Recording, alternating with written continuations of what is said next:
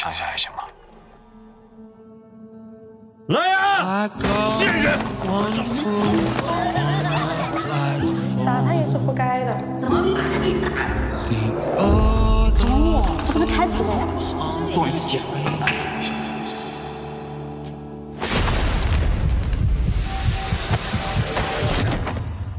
我一直想要逃，为什么不呢？一个男的人高马大，被女的一刀刺死了，你信吗？事实就是如此。退无可退的情况下，他就是正当防卫。看到的事情我已经说过很多遍了。你跟南雅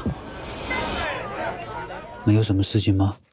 所有的安排，貌似跟你没有关系，但是每一件事都能帮上忙。周洛。那天晚上你根本就不在家。周洛，你为什么对警察撒谎？是了你啥？现实很残酷，没有你想的那么浪漫跟美好。希望是最害人的。即使没有希望，我还是决心这么做。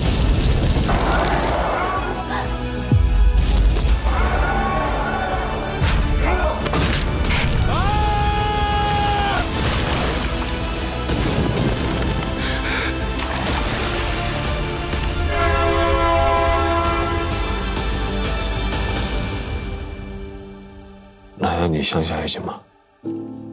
我知道我现在不应该说这些，但是如果我不说的话，你就再也听不到。To wear that ball and chain.